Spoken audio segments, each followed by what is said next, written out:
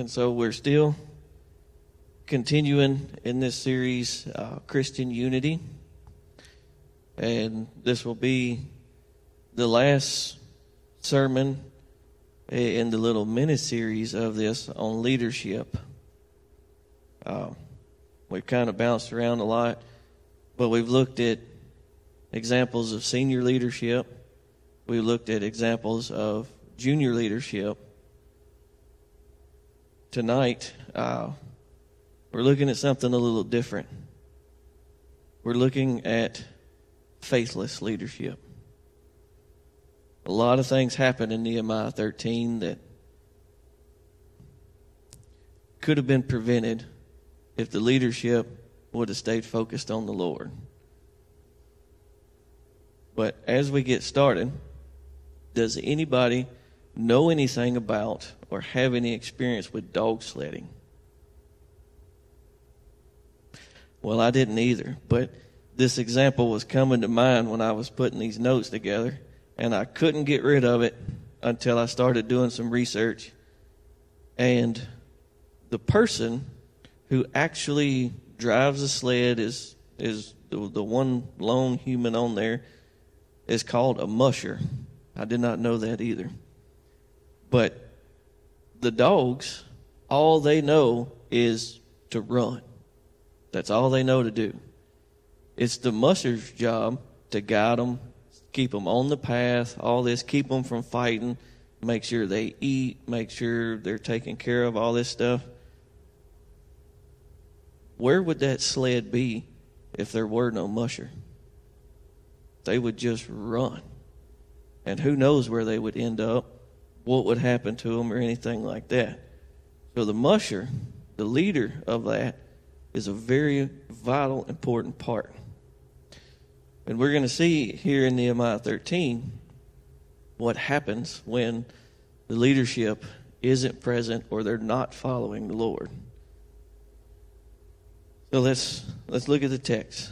So Nehemiah 13, it says, "On that day they read from the book of Moses in the hearing of the people, and in it was found written that no Ammonite or Moabite should ever enter the assembly of God.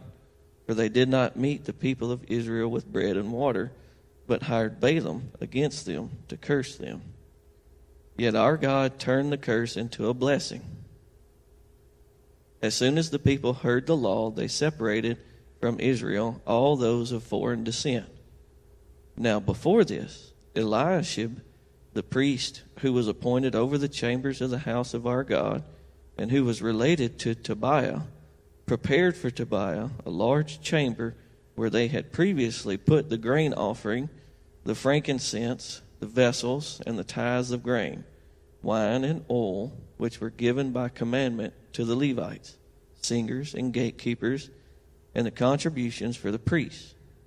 While this was taking place, I was not in Jerusalem, for in the 32nd year of Artaxerxes, king of Babylon, I went to the king, and after some time I asked leave of the king, and came to Jerusalem, and I then discovered the evil that Eliashib had done for Tobiah, preparing for him a chamber in the courts of the house of God. And I was very angry, and I threw all the household furniture of Tobiah out of the chamber. Then I gave orders, and they cleansed the chamber, and I brought back there the vessels of the house of God with the grain offering and the frankincense. I also found out that the portions of the Levites had not been given to them, so that the Levites and singers who did the work had fled each to his field. So I confronted the officials and said, 'Why is the house of God forsaken?' And I gathered them together and set them in their stations. Then all Judah brought the tithe of the grain, wine, and oil into the storehouses. And I appointed as treasurers over the storehouses Shelemiah the priest, Zadok the scribe, and Pedaiah of the Levites. And as their assistants, Hanan the son of Zaccur, son of Mattaniah, for they were considered reliable, and their duty was to distribute to the brothers. Remember me, O my God, concerning this, and do not wipe out my good deeds that I have done for the house of my God and for his service. In those days I saw in Judah people treading wine presses on the Sabbath, and bringing in heaps of grain and loading them on donkeys, and also wine, grapes, figs, and all kinds of loads, which they brought into Jerusalem on the Sabbath day. And I warned them on the day when they sold food. Tyrians also, who lived in the city, brought in fish and all kinds of goods, and sold them on the Sabbath to the people of Judah, in Jerusalem itself. Then I confronted the nobles of Judah and said to them, "What is this evil thing that you are doing, profaning the Sabbath day? Did not your fathers act in the same way? And did not our God bring all this disaster on us and on this city? Now you are bringing more wrath on Israel by profaning the Sabbath." As soon as it began to grow dark at the gates of Jerusalem before the Sabbath, I commanded that the doors should be shut, and gave orders that they should not be opened until after the Sabbath. And I stationed some of my servants at the gates, that no load might be brought in on the Sabbath day. Then the merchants and sellers of all kinds of wares lodged outside of Jerusalem once or twice. But I warned them and said to them, "Why do you lodge outside the wall? If you do so again, I will lay hands on you." From that time on, they did not come on the Sabbath. Then I commanded the Levites that they should purify themselves and come and guard the gates, to keep the Sabbath day holy. Remember this also in my favor, O my God, and spare me according to the greatness of your steadfast love.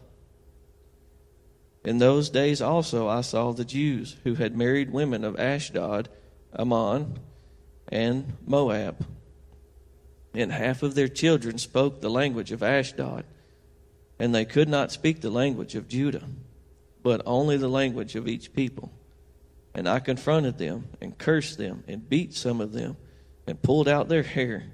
And I made them take an oath in the name of God, saying, "You shall not give your daughters to their sons, or take their daughters for your sons, or for yourselves. Did not Solomon, king of Israel, sin on account of such women? Among the many nations there was no king like him, and he was beloved by his God, and God made him king over all of Israel. Nevertheless, foreign women made even him to sin. Shall we then listen to you and do all this great evil and act treacherously against our God by marrying foreign women?" And one of the sons of Jehoiada, the son of Eliashib, the high priest, was the son-in-law of Sanballat the Horonite. Therefore I chased him from me. Remember them, O my God, because they have desecrated the priesthood and the covenant of the priesthood and the Levites. Thus I cleansed them from everything foreign, and I established the duties of the priests and the Levites, each in his work. And I provided for the wood offering at the appointed times and for the first fruits. Remember me, O my God, for good. So there is a lot packed into this one chapter. Nehemiah, when he first got leave from King Artaxerxes, went to Jerusalem, got started rebuilding the wall, all this. By the time we hit this point, the wall's finished, everything's good, but he had to return back because his time that he asked for was up. He goes back to the king, he asks for more leave, and when he comes back, this is what he finds. Chaos, basically. To put it plainly, chaos. And if you read Ezra 9 and 10, which is the last two chapters of Ezra, Ezra goes into more detail about the intermarriage with the foreign people and how he lamented over it and prayed about it and all this. But everyone was marrying outside of the Israelite lines. They were married. They were all marrying Levites, everybody. It was crazy. It reminds me, like at the end of, I think, each chapter of Judges, where it says, and the people did what was right in their own eyes. That's what they were doing. They lost sight of God. Even the leadership lost sight. So it was just a free-for-all. Just do whatever you want to. Which is the first point that I wanted to make. When leadership is not following God, or there just is no leadership, chaos is what comes. Chaos is what ensues. So any leadership that gets put into place, senior, junior, or even just over your family, it's very important to vet that leadership. We saw examples in the previous sermons where in Acts they laid hands on them and prayed and confirmed that that's who they wanted in that junior leadership position. We also, through other examples, see that with some of the senior leadership. In the Old Testament, we see the senior leadership being called directly by God. So it's very important to vet those leaders. It's also important for the leadership to stay in the will of God.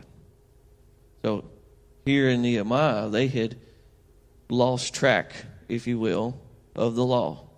They had, I don't know if I really want to follow that. So they kind of started doing whatever they wanted to. If they would have stayed in line with that as best they could, a lot of this could have been prevented.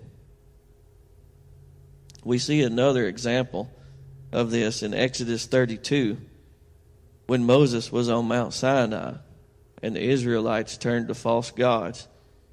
They actually had Aaron, who was supposed to be the chief priest at the time, make a golden calf for them. And it's Exodus 32 verses 1 and 2. It says, when the people saw that Moses delayed to come down from the mountain, the people gathered themselves together to Aaron and said to him, up, make us gods who shall go before us. As for this Moses, the man who brought us up out of the land of Egypt, we do not know what has become of him.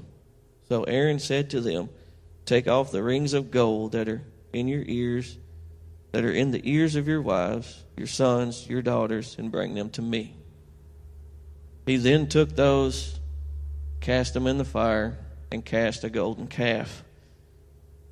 And not long after that, Moses comes down and finds all the chaos that is going on at that time and has to set things straight. And Moses wasn't even up there that long.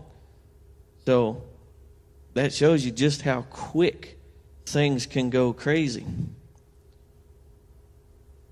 Even in the New Testament, in Galatians 3:1, Paul says, O foolish Galatians, who has bewitched you? It was before your eyes that Jesus Christ was publicly portrayed as crucified. He said, who has bewitched you? Who has turned you from the doctrine that I teach, that I taught you? Who has gotten you going astray here? In Acts 20, verses 29 through 31, I know that after my departure, fierce wolves will come in among you, not sparing the flock. And from among your own selves will arise men speaking twisted things to draw away the disciples after them. Therefore, be alert, remembering that for the 3 years I did not cease night or day to admonish everyone with tears. So this was when Paul was coming back to Jerusalem, and he was meeting with the elders at Ephesus. Paul knew then something was going to happen when he removed himself, or I guess I should say when God removed him, sent him to Jerusalem and then eventually Rome. One of the elders, multiple elders from that church in Ephesus was going to turn away. And he was warning them, telling them to be alert, stay alert. Also, we see in Nehemiah, leadership has to be very careful with who they ally with. So verse 4 says, Eliashib, the priest, he allied with Tobiah. Previous chapters, and we will get to this in a few weeks, Tobiah was one of the ones who opposed rebuilding the wall. And he was involved with sending a lot of letters and threats and things to Nehemiah to try to get him to stop building the wall. But one of the priests had allied with him, moved him into the temple. In 1 Timothy 1:20, it says, among who are Hymenaeus and Alexander, whom I have handed over to Satan, that they may learn not to blaspheme. So even Paul had to be careful with who he allied with. And there are times when once you see someone's true personality, what their true intentions, that as a leader, we may have to separate ourselves from them. We may have to say, okay, you don't seem to be repentant. You don't seem to be wanting to follow what the Lord wants. So I've got to separate myself from you. We see another example of that in 2 Timothy 1:15. It says, you are aware that all those who are in Asia turned away from me, among whom are Phygelus and Hermogenes. So Paul named two more people who he had to distance himself from. He didn't keep pursuing them because it was evident that they didn't want anything to do with the Lord. So leadership, we can't just blindly trust everyone. We have to be discerning as to who we trust. We have to be discerning as to who we call our friends and who we bring into our inner circle. And sometimes that also means that we have to cut ties with people for our own health, for the health of our family, and for the health of our church. Proverbs 22:24 and 25 says, make no friendships with a man given to anger, nor go with a wrathful man, lest you learn his ways and entangle yourself in a snare. Those that we spend the most time around, we will eventually start to have some of their traits rub off on us. So if we hang around someone who is always angry, we will start to pick that up. And it says anger here. But really, we can put any sin into that blank.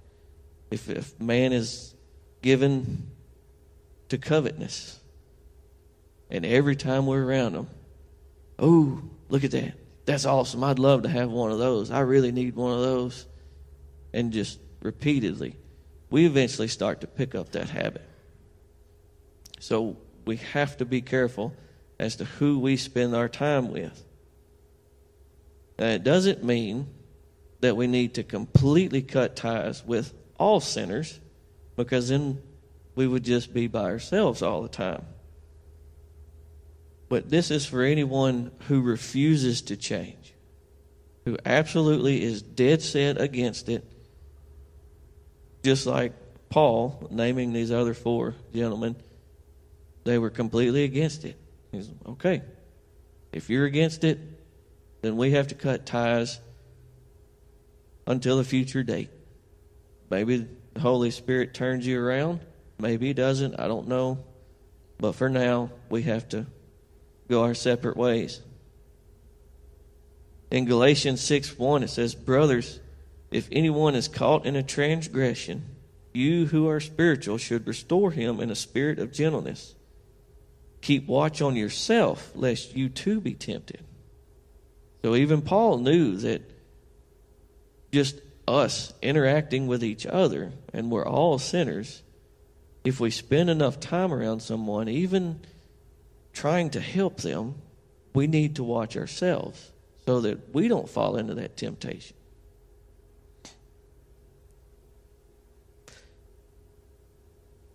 That temptation, that sin, it's like gravity. It's always pulling us down.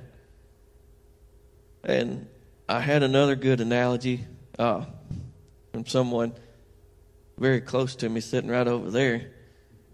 She said, it's kind of like if you had a fruit basket and you had an orange that was starting to get a little mold on it. Well, the mold's not going to stop unless someone, the Holy Spirit, intervenes in that person's life. But you need to get that moldy orange out of the basket before that mold spreads to the rest of the fruit that's in the basket.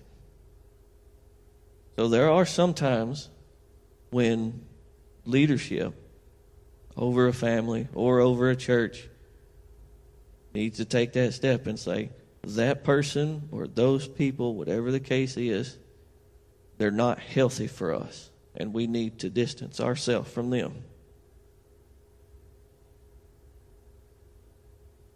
Strong, godly leadership will set things right.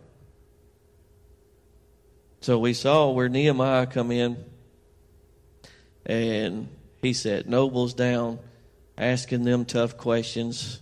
He went through, ran Tobiah out of the temple, cleaned it out, reset all of that like it was supposed to be according to the law. He probably wasn't a very popular man. But sometimes leadership will have to do the unpopular things. They will have to say the hard things. I especially like verse 21. Nehemiah said that he was going to lay hands on them. I am pretty sure he is not talking about laying hands on them in prayer. Now, I'm not condoning violence. Not by any means. But where I come from, we call that putting pop knots on somebody's head. Absolute worst case scenario, follow what the Holy Spirit and your conscience tell you, but I'm not condoning violence. But I do find that very interesting that he did mention that to those traders and stuff that were trying to get in on the Sabbath. But we also see that that sort of mentality, basically doing whatever it takes to keep God's law, is not something new. In 2 Samuel 6, verses 1 and 2, it said, David again gathered all the chosen men of Israel, 30,000. And David arose and went with all the people who were with him to Baal Judah to bring up from there the ark of God, which is called by the name of the Lord of hosts, who sits enthroned on the cherubim. So David took 30,000 men with him to bring the Ark of the Covenant back to Jerusalem. He was ready to do whatever it took to get the Ark back where it was supposed to be, like God had intended. One of the most well-known examples of this, and one of my favorite, is in Matthew 21, verses 12 and 13. It says, And Jesus entered the temple and drove out all who sold and bought in the temple. And he overturned the tables of the money changers and the seats of those who sold pigeons. He said to them, It is written, My house shall be called a house of prayer, but you make it a den of robbers. So even Jesus, our perfect leader, set things right. When things aren't the way God intends them to be, leaders step up and set it right. What's really interesting is in John chapter 2, John gives the same account of Jesus in the temple. But John makes note that Jesus took the time to make a whip. How mad do you have to be to make a whip? He was like, as soon as I get this whip made, y'all better be cleared out by then. You know, that's something there. But godly leadership will always set things right. And they will make sure that everyone in their family, in their church flock, is always looking to Jesus and doing the best that they can to stay focused and never breaking that. When we looked at the churches in Revelations, we saw some more examples of this. We saw Jesus telling these churches, this is what's wrong and you need to fix it. For example, in Revelations 2:5 for the church at Ephesus, it says, remember therefore from where you have fallen, repent and do the works you did at first. If not, I will come to you and remove your lampstand from its place unless you repent. So Jesus is telling them, you need to fix this problem, or consequences are going to happen. In Revelations 2:16 for Pergamum, therefore repent. If not, I will come to you soon and war against them with the sword of my mouth. Again, you have a problem and your leadership needs to fix it. Revelations 2 verse 22, the church at Thyatira, behold, I will throw her onto a sickbed, and those who commit adultery with her I will throw into great tribulation, unless they repent of her works. Again, problem, solution. The thing that is needed is leadership to step up. Revelations 3:3 for Sardis, remember then what you received and heard, keep it and repent. If you will not wake up, I will come to you like a thief, and you will not know at what hour I will come against you. Problem, solution. Revelations 3:19 for Laodicea, those whom I love I reprove and discipline, so be zealous and repent. Problem, solution. The main factor is that leadership had lost sight of God in these churches. Some way, somehow, they lost that line of sight on God. So they started to waver. And then all those that they led wavered even more. And these warnings can be applied to our families and our churches and anywhere else where we hold a leadership. And all leadership should heed God's warning, because leaders are held to a much higher standard than the average person. In Jeremiah 23, verses 1 and 2, and also in verse 4, he says, woe to the shepherds who destroy and scatter the sheep of my pasture, declares the Lord. Therefore, thus says the Lord, the God of Israel, concerning the shepherds who care for my people, you have scattered my flock and have driven them away, and you have not attended to them. Behold, I will attend to you for your evil deeds, declares the Lord. And in verse 4 he says, I will set shepherds over them who will care for them, and they shall fear no more, nor be dismayed, neither shall any be missing, declares the Lord. God is warning the shepherds that were there in Israel at the time to not scatter his sheep. And this also, because when we think scattered, we think physical distance. But it's not just that. It's spiritual. Our spiritual distance from God. If we're not following him, we're spiritually far away from him and have been scattered. So when we see that word scatter. It's not just physical, it's spiritual.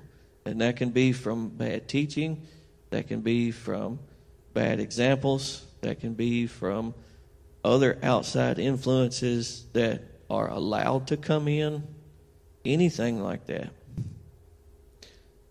In Jeremiah 10, verse 21, it says, "For the shepherds are stupid and do not inquire of the Lord.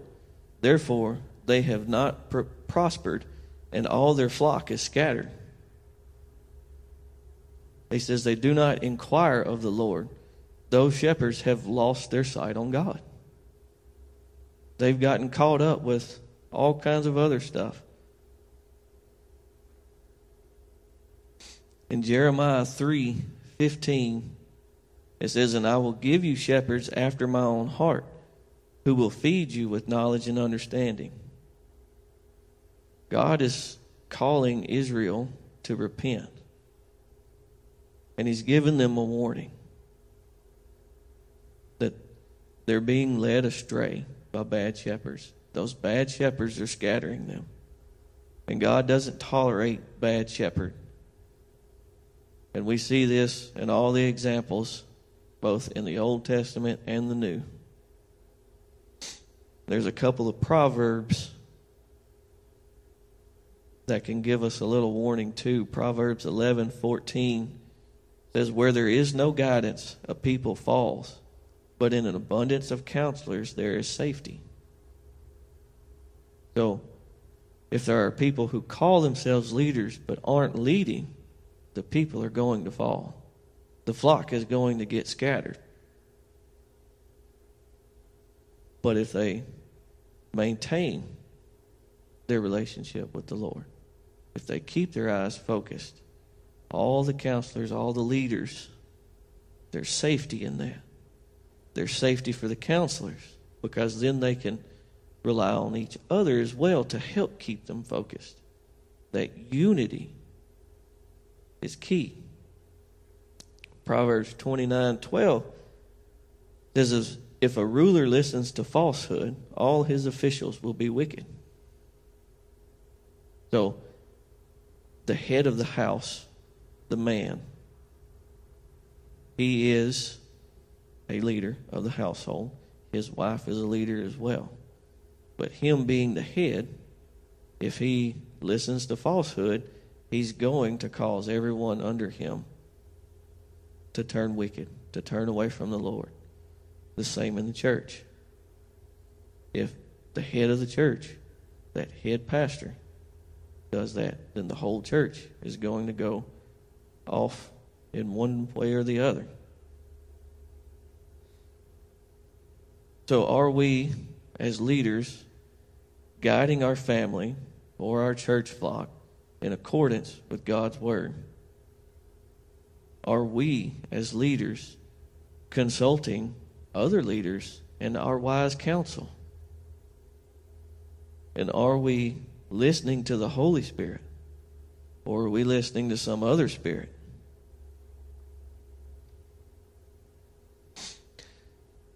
In leadership, no matter what level, no matter where we're at, no matter what God has called us to, we need to stay focused on God and the path that He has set before us. For our church, for our family, for ourselves individually. A great example of how this works is in Matthew 14, verses 28 and 30. It says, "And Peter answered him, Lord, if it is you, command me to come to you on the water. He said, Come. So Peter got out of the boat and walked on the water and came to Jesus. But when he saw the wind, he was afraid, and beginning to sink, he cried out, Lord, save me." As long as Peter was focused on Jesus, he was walking on water, just like Jesus. Nothing was getting to him. It was when he lost sight of Jesus and started focusing on the wind and the waves, a little fear creeped in. His faith started to dwindle a little bit, and he started to sink. As leaders, we have to stay focused on God. If we waver just a little bit, we start to sink. The weight of all that upside down pyramid that we talked about, the weight of all that leadership, all that responsibility starts to crush us if we don't stay focused on Jesus. At the end of Nehemiah, we see him finish the book and say one thing: remember me, oh my God, for good. Can we as leaders think of what good people will remember us for?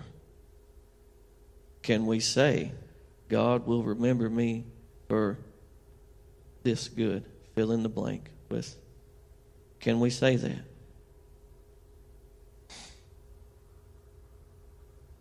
All levels of leadership have immense burdens. They face more attacks from the enemy than just your average Christian. And they're held to a higher standard for both the teaching and the leading that they do. We must continue to pray for them always, that God will grant them the strength to withstand the enemy and the wisdom to guide the flocks in God's will. And I thought that was the closing statement of this sermon. But the Lord wanted me to add a little bit more. There's a passage from a book that I'm reading right now titled The Reformed Pastor by Richard Baxter.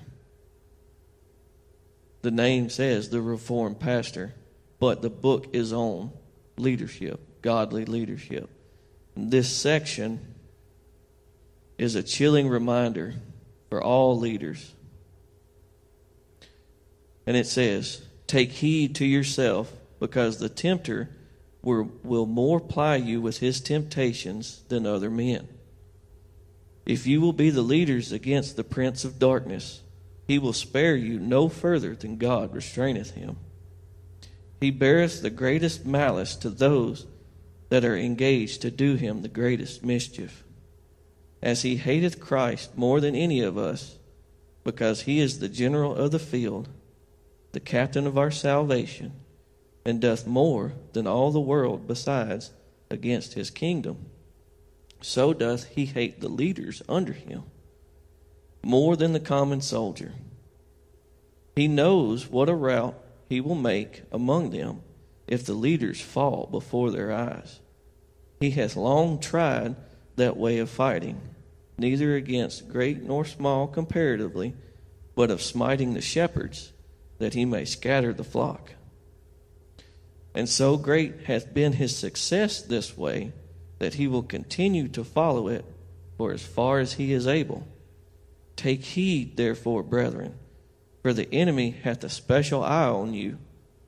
You shall have his most subtle insinuations and incessant solicitations and violent assaults. As wise and learned as you are, take heed to yourself, lest he outwit you.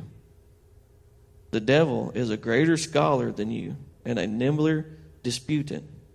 He can transform himself into an angel of light to deceive. He will get within you and trip up your heels before you are aware. He will play the juggler with you undiscerned, and cheat you of your faith or innocency, and you shall not know that you have lost it. Nay, he will make you believe it is multiplied and increased when it is actually lost. You shall see neither hook nor line, much less the subtle angler himself, while he to your temper his bait. And his bait shall be so fitted to your temper and disposition that he will be sure to find advantages within you, and make your own principles and inclinations betray you. And whenever he ruineth you, he will make you the instruments of ruin to others. Oh, what a conquest he will think he hath got, if he can make a minister lazy and unfaithful. If he can tempt a minister into covetousness or scandal, he will glory against the church and say, these are your holy preachers. See what their preciseness is, and whither it brings them. He will glory against Jesus Christ himself and say, These are thy champions. I can make thy chiefest servants abuse thee. I can make the stewards of thy house unfaithful.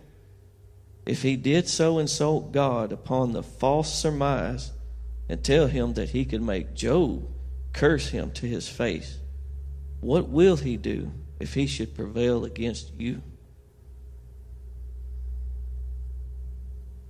That really makes you stop and think.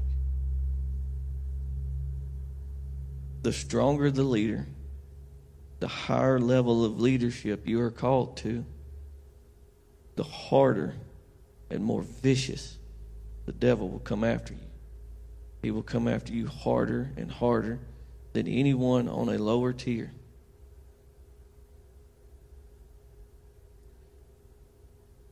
So before I ask this last question, just as a thought, I'm going to close this in prayer. And if anybody would like to pray and come up, you're more than welcome to. But after going through all this leadership, after seeing good examples, bad examples, all of this, the higher level that you're called to, the more turmoil the devil's going to throw at you. So what does it say then? If you're in a leadership position and the enemy isn't coming after you. And with that, I'll close this in prayer. Heavenly Father, we come to you again tonight, Lord, and we just want to thank you again for this message that you brought to us. We thank you again for allowing us the opportunity to gather here in your name. And Lord, we ask that you just help us all to remember the lessons that you wanted us to take from this. Help us all to apply these things to our life, Lord, and help us all to see where we can be better leaders for you. And Lord, I just ask that as we leave here and travel home, that you just be with all of us and watch over us and help us to get home safely. And I ask, Lord, that you be with all of our church family, even those who aren't here, and just watch over them and protect them and bless them all, Lord. And I just ask, Lord, that you continue to be here with us, Lord, and move amongst us. And I just pray, Lord, that you stir us all up and help us all to reignite our fires for you. And I pray in Jesus' name, amen.